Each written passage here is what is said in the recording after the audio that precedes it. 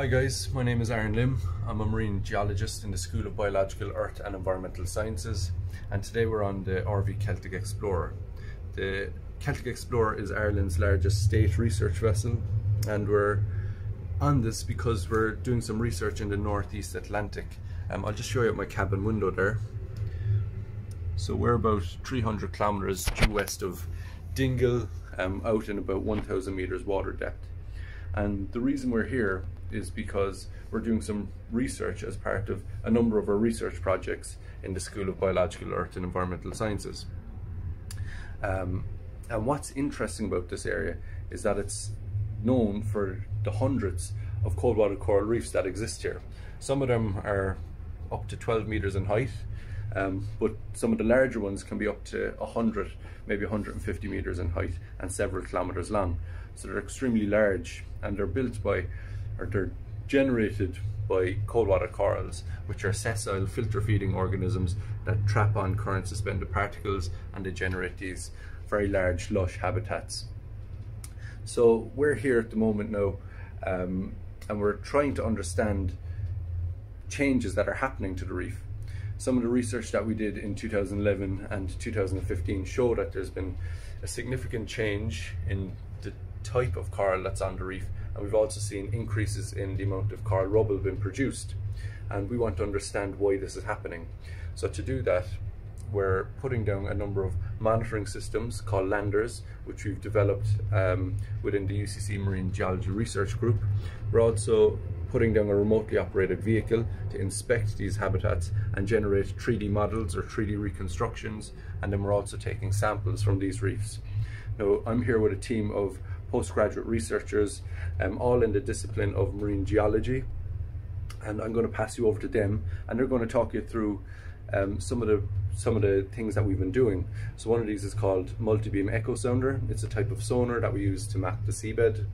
We're going to have Luke O'Reilly. He's going to show you the monitoring systems. So this is one that we're just before we put it down onto the seabed into 1,000 meters water depth, and it'll stay there for 1 year monitoring changes in the seabed.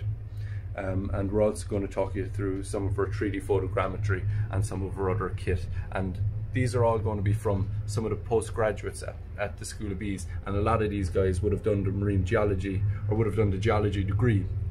Much like myself, I did geosciences or geology in UCC a while back. I then did a postgraduate degree there, and I'm now working there as a researcher.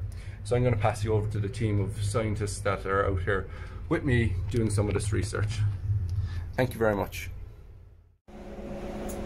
How's it going, everybody? My name is Luke O'Reilly, and I'm a PhD student in the Geology department in the University College Cork.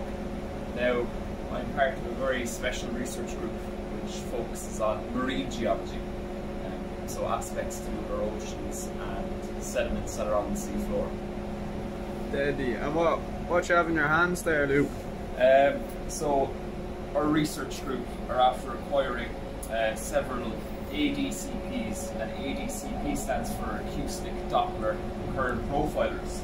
And what we do with these is we put them on the base of the seafloor, and there are several recording systems at the top of your ADCP, and these shoot out different frequencies which measure current speed, current direction and temperatures. Brilliant. And how would you get it onto the seafloor? That's a good question. So behind me we actually have a recently acquired benthic monitoring system, and on this benthic monitoring system we have a load of bottles that are preloaded in here, and essentially sediment falls through the roof here and into your bottles over a period of time. But what we do as well is onto this benthic monitoring system, we throw on our ADCP like this, and we can leave it on the seafloor for up to a year, and that's what this current research expedition was all about. Was going out to the area in which Dr. Aaron Lim introduced you to, and making sure that these guys get down there safe and sound. Thanks very much. Brilliant. I'm a PhD student at UCC Marine Geology Research Group, and behind me you can see our Holland 1, which is our remotely operated vehicle. We are just recovering it. We have been doing this dive for 5 hours now. We have been collecting video data and also multi-beam data. This vehicle is remotely operated from the ROV shack, which is down there at the back, and the pilots that operate the ROV, so we can collect samples and data from the seabed. The ROV has 2 mechanic arms that we can use to collect cores, coral samples, and basically everything we need for our surveys. This vehicle operates at a maximum of 3,000 meters depth, and we can use it to take images of the seafloor, and also, as I said, the multi-beam data, which is very important for us. For my research, I'm using the video data, which we use to produce the 3D models that I'm using, and we are creating a classification method to identify what is coral, what is not coral, and also what is seabed, what is not seabed, and other features that we have in our ecosystem. Hi everyone, I'm Jared Summers. I'm a PhD researcher as part of the UCC Marine Geology group. My background, I would have started off in UCC in my undergrad in geology. I did that for 4 years, and I really took to the kind of mapping side of things, you know, dealing with the data in computer and seeing what we get in physical space. And it kind of really jived with what I'd seen growing up in terms of glacial backgrounds and everything. So my role on the ship is to ensure that we have good quality mapping data coming through. And what we use to map the sea floor is something called a multi-beam echo sounder. Basically what this does is send out ultrasonic frequency sound that people would not be able to hear, or animals. And we use this to kind of measure the speed or the movement of sound through the water, so we get the return time, and we can use this to extrapolate the position of the sea floor. Another part of this data is that we can get the seabed composition, so we can get an idea of whether it's made up of a sand or mud based on the strength of the return signal. And this is an example of the kind of post-processing stage. So we've kind of exaggerated some of the features of the seabed, so they kind of seem a lot bigger in real time than they do a lot bigger than they do in real life. And what are those there? So these are coral mounds. So this is part of what we call the Belgica Mound Province. So these mounds are upwards of 100 meters in height, and they extend over quite a large surface area as well. So we're trying to get in around these mounds into smaller in-between mound provinces, where we see smaller mounds occurring at about sizes of about 10 meters in height. And we're trying to see why these mounds are occurring at such small sizes versus these larger mounds right next door, because a lot of these mounds are thought to maybe be a couple of thousand years of age, whereas the ones found in the Belgica Mound Province are kind of a similar age but have been found to thrive. So that's kind of what we're trying to figure out today. Brilliant, bro. High five.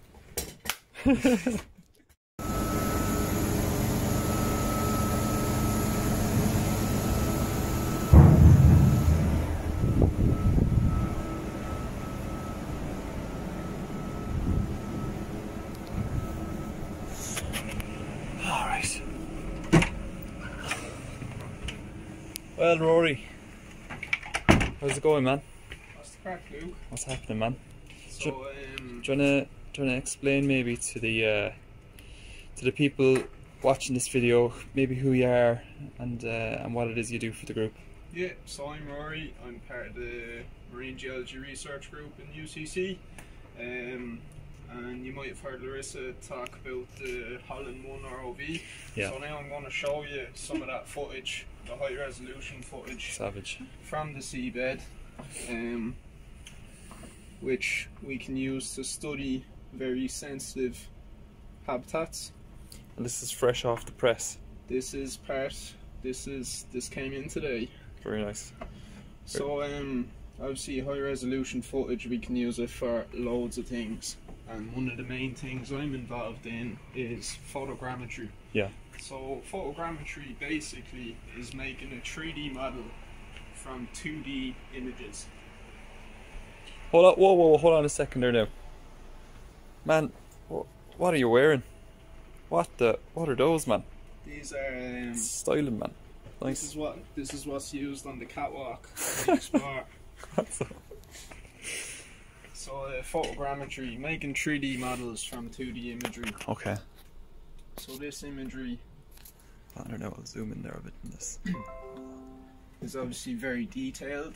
Yeah. You can see different deep sea species, and with the click of a few buttons we can bring the seafloor to life as a 3D model. Oh man. That we can use to study species that you'd never get access to. Of course, yeah. We can study their shape, their size, how many there is, and that information can be used to protect these habitats. That's incredible, man. So you're taking the seafloor, 900 meters water depth, and just like that you've got access to it with a click of a button. That's pretty amazing. So you're in your masters now, Rory, and you know, when did you start your masters? I started my masters a year ago. I'm nearly finished now. Nearly finished now. I've looked at a lot of video footage. I've made a lot of 3D models that are going to be used to look at the seafloor in a way that's never been done before.